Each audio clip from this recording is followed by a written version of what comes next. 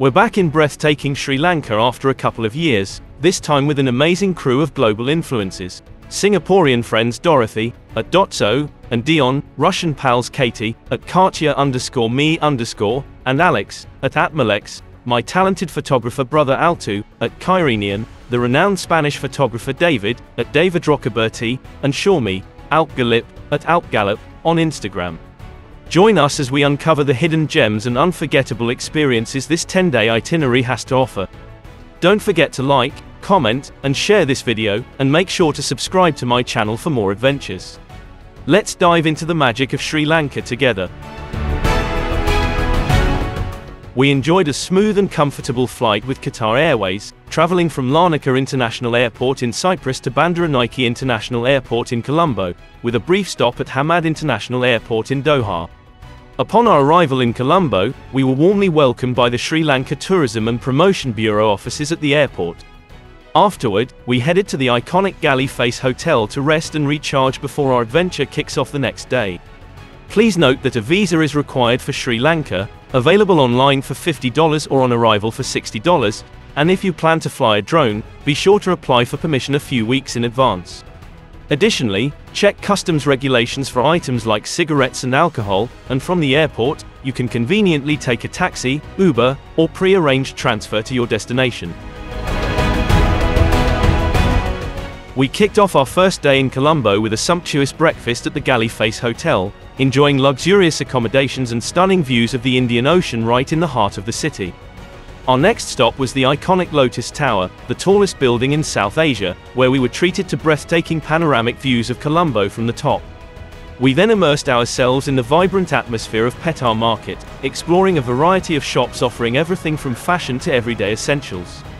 The Red Mosque or Jami al-Alfa Mosque, with its striking architecture, was a must-see, offering unique photo opportunities. Islam in Sri Lanka is practiced by a significant minority, with Muslims making up about 10% of the population, primarily concentrated in the eastern, northern, and western provinces, where they have a rich history and cultural presence. To wrap up our day, we visited the modern lakeside area, where we admired the serene reflections of the Gangaramaya Sima Malacca Buddhist temple on the water. Buddhism is the predominant religion in Sri Lanka, practiced by around 70% of the population, and it plays a central role in the country's culture, history, and daily life, with numerous ancient temples and rituals deeply rooted in Theravada Buddhism.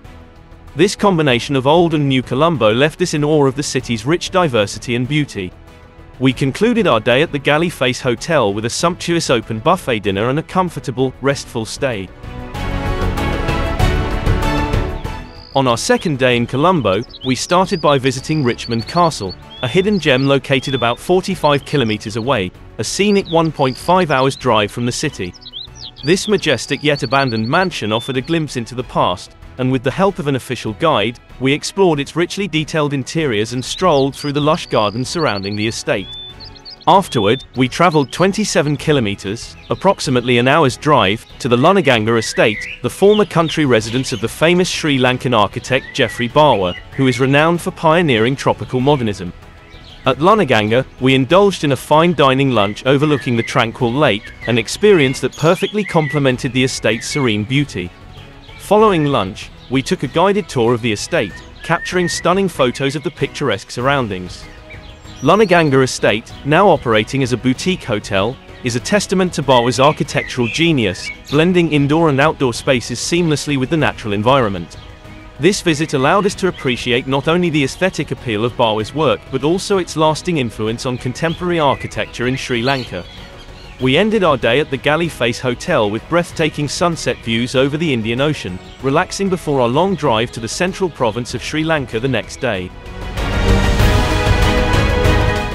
After breakfast, we embarked on a scenic 170-kilometer drive from Colombo to the central province, which took us around 4 hours.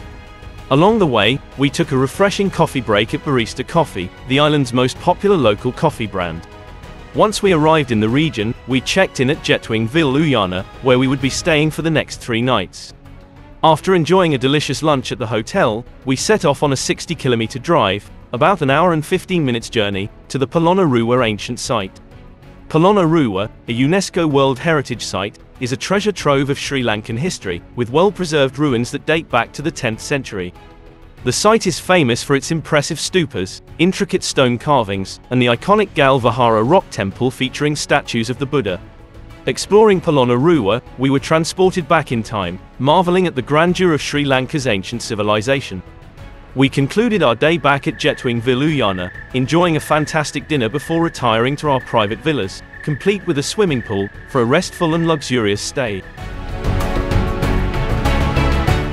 We began our day with a perfect breakfast at Jetwing Viluyana, enjoying the picturesque view of the lake, where a resident female crocodile occasionally makes an appearance. Afterward, we explored the resort grounds, immersing ourselves in the natural surroundings and spotting playful monkeys in the trees. I then indulged in some relaxing time at the resort's gym and spa complex. My morning was topped off with a blissful session of sunbathing and a refreshing swim in the private pool of my villa, setting the stage for an exciting day ahead. Following a leisurely morning and delicious lunch at the hotel, we made our way to Minneriya National Park, a 22-kilometer drive that took about 30 minutes. We embarked on a wildlife safari in 2 jeeps hired from a local tour company known for its professional and knowledgeable guides. Throughout the safari, we encountered a variety of wildlife, including monkeys, water buffaloes, and numerous bird species, but the highlight was undoubtedly the elephants. These majestic creatures roamed the park in large family groups, offering us an incredible opportunity to observe their social interactions. An interesting fact we learned was about the cattle egrets that accompany the elephants during feeding time, taking advantage of the insects and worms stirred up by the elephants' movements. The safari, lasting around 4 hours, provided us with unforgettable moments as we admired the grace and beauty of these animals in their natural habitat. The tour's cost ranges from $70 to $120, depending on the group size. After the safari, we returned to our hotel and were treated to a special poolfront dinner organized for our group, featuring a delicious full-course meal. The Jetwing Viluyana is also home to the elusive loris, a nocturnal primate that can often be spotted during special night safaris offered by the resort, providing guests with a unique and rare wildlife experience. We wrapped up the day by relaxing in our private villas, soaking in the peaceful atmosphere of nature. With an early hike planned for the next day, we turned in early for a good night's sleep. Early in the morning, before sunrise, we departed from Jetwing Viluyana and headed to Pidurangala Rock, a 20-minute, 10-kilometer drive. We climbed to the top of Pidurangala Rock to witness the breathtaking sunrise views of Sigiriya Rock, also known as Lion Rock Fortress, which is Sri Lanka's most famous landmark. Sigiriya Rock, a UNESCO World Heritage Site, was once the royal palace of King Kashyapa in the 5th century and is renowned for its ancient frescoes and stunning architecture. On our way back down, we also visited the cave temple, which is home to a large reclining Buddha statue and ancient paintings. After our morning adventure, we returned to the hotel and enjoyed a leisurely breakfast while watching the resident crocodile in the lake. Following breakfast, we took some time to relax at our villas, soaking up the sun and taking a refreshing dip in the pool. Later, we headed to the Eco Pavilion Hotel and Restaurant for a traditional culinary demonstration and lunch. There, we learned how to prepare pol roti, a traditional Sri Lankan flatbread, cooked on a wood-fired stove. After the culinary experience, we indulged in a variety of Sri Lankan dishes, savoring the rich flavors of the local cuisine. We finished our meal with delicious desserts and fresh fruits. The Eco Pavilion Hotel also offers budget accommodations, including private rooms and shared dormitories, making it a great option for travelers. In the afternoon, we visited the town center of Sigiriya for a coffee break at Barista. We strolled around the lively streets, filled with shops, cafes, and restaurants, soaking in the local atmosphere. Upon returning to the hotel, we took some time to rest in the afternoon. That evening, the hotel organized a special dinner for us in nature, featuring a local culinary demonstration.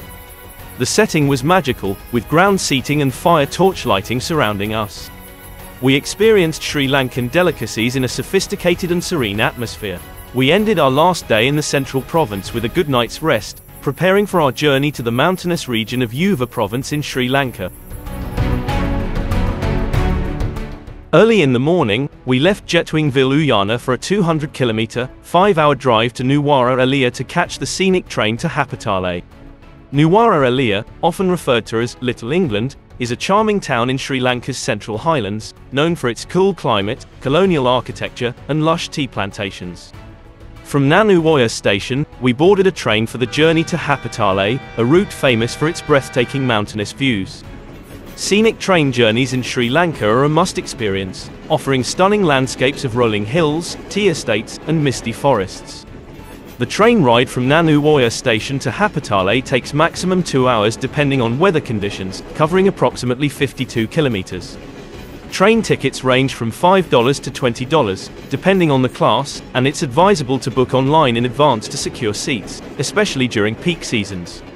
Upon arriving in Hapitale, our first stop was lunch at the Olympus Plaza Hotel, which offered magnificent views of the surrounding hills. After lunch, we visited St. Andrew's Church, a quaint and historic church that also provides panoramic views of Hapitale's lush landscapes. St. Andrew's Church is a colonial-era church known for its beautiful architecture and serene atmosphere. We also took some time to watch a local cricket game, immersing ourselves in the island's most beloved sport.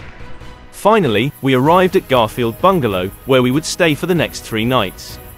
Garfield Bungalow offers luxurious homestay accommodations with 7 elegantly appointed rooms, cozy interior and exterior sitting areas, beautifully landscaped gardens, and delectable culinary options. The bungalow staff welcomed us warmly with an evening by the fireplaces and a selection of drinks. We then enjoyed a sumptuous dinner in a setting reminiscent of the Godfather movie, adding a unique and cozy ambience to our meal. After a long and fulfilling day, we retired to our rooms for a good night's sleep, eager to explore more of Hapitale the following day. We began our day with a delicious breakfast at Garfield Bungalow, savoring the fresh mountain air and the serene morning vibes of the Sri Lankan highlands. The peaceful yet exciting atmosphere set the perfect tone for the day's adventures. Our exploration of Hapitale started with a visit to the historic Addisham Bungalow.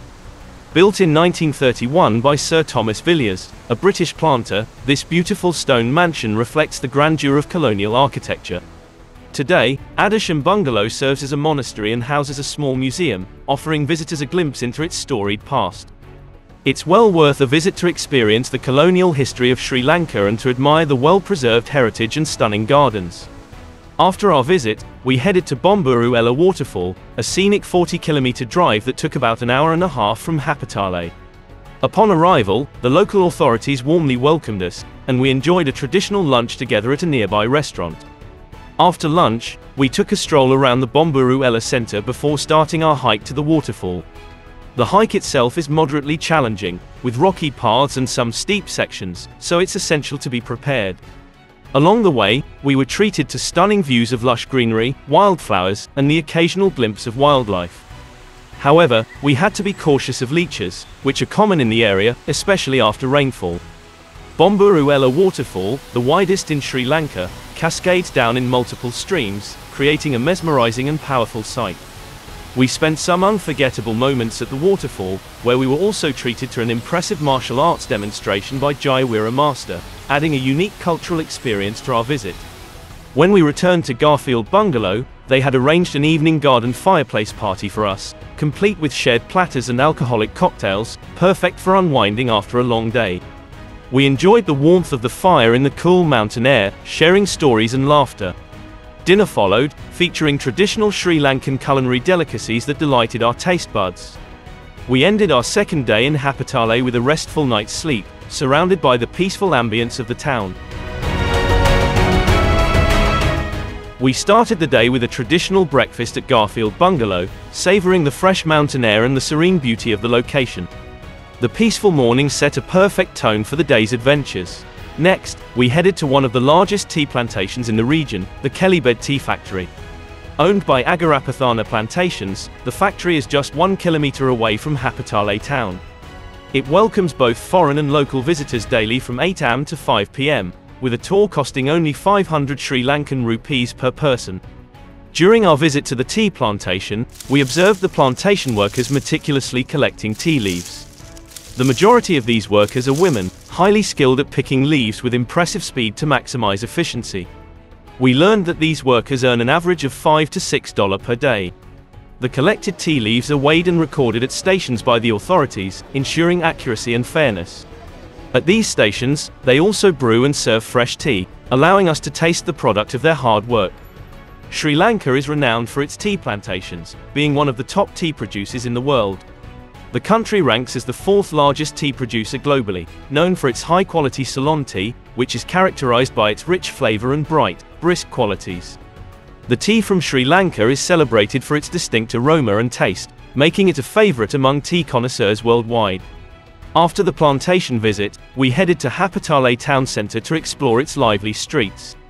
We enjoyed shopping in the bustling center and picked up some fresh, locally grown fruits. As the day came to an end, we returned to Garfield Bungalow and attended a sunset fireplace cocktail in the garden. The owners then organized a barbecue dinner for us, where we relished our last evening in Happatale, creating wonderful memories.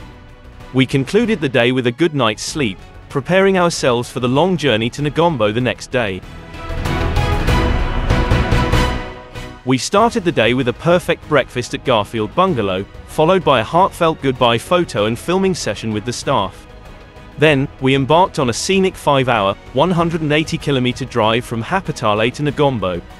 Upon arriving in Negombo, we checked in at the Jetwing Beach Hotel, a beautiful beachfront property located in the Negombo beach area. We enjoyed a relaxing lunch at the hotel's beachside restaurant before everyone had free time to unwind by the beach, swim in the pool, or take in the picturesque views of the Indian Ocean. Negombo Beach is a popular destination for both locals and tourists, known for its golden sands and vibrant atmosphere. Negombo itself plays a significant role in Sri Lanka's tourism, offering a gateway to the country's coastal beauty and rich culture. In the evening, the hotel organized a beachfront dinner for us, featuring a delicious selection of local and international dishes. We ended the evening with tasty desserts before heading back to our rooms, ready for our last day in Sri Lanka. Early in the morning, before breakfast, we headed to the Negombo fish market with the first light of dawn to experience the vibrant fishing culture of Sri Lanka. Fishing is deeply ingrained in Sri Lankan life, with generations of fishermen relying on the rich waters surrounding the island. The market was bustling with activity as fishermen brought in their fresh catch from colorful boats docked nearby. The abundance of fish and seafood at the Negombo fish market was impressive, offering a variety of species that reflect the richness of the Indian Ocean. Fish and seafood are staples in the Sri Lankan diet, consumed frequently and featured prominently in local cuisine. We thoroughly enjoyed our time at the market, capturing the lively local vibes and the fascinating process of bringing in the day's catch. After our visit to the market, we returned to the hotel for a hearty breakfast and spent a relaxing day at the Jetwing Beach Hotel. We enjoyed the pristine sands of Negombo Beach and refreshed ourselves at the hotel's poolside. Later, the hotel organized a traditional culinary experience for us in the garden, where our friends got hands-on with cooking Sri Lankan-style spicy prawn and crab dishes. We tasted the delicious results of their efforts and enjoyed a lunch featuring these flavorful meals. In the afternoon, we visited San Sebastian Church, one of the prominent churches in Negombo. This stunning Gothic-style church, built in the early 20th century, is a testament to the strong Christian heritage in the area. Christianity has a significant presence in Sri Lanka, especially in regions like Negombo, where many locals practice the faith. After the church visit, we took an evening stroll through the Negombo Beach Market area, exploring shops filled with local handicrafts. We bought some unique souvenirs and gifts for our families, cherishing the last moments of our trip. That evening, we gathered with our friends for a final dinner at the Jetwing Beach Hotel, reflecting on the incredible experiences we shared throughout our journey. Late that night, we headed to the airport to catch our Qatar Airways flight back to Cyprus, with a stopover in Doha. This trip was truly unforgettable, filled with memorable moments that captured the essence of Sri Lanka. It's no wonder we live by the motto, "You will come back for more." Thank you for joining us on this unforgettable 10-day journey through Sri Lanka. If you enjoyed the adventure, don't forget to like, comment, and share this video with your friends. Make sure to subscribe to my channel for more exciting travel itineraries and experiences around the world.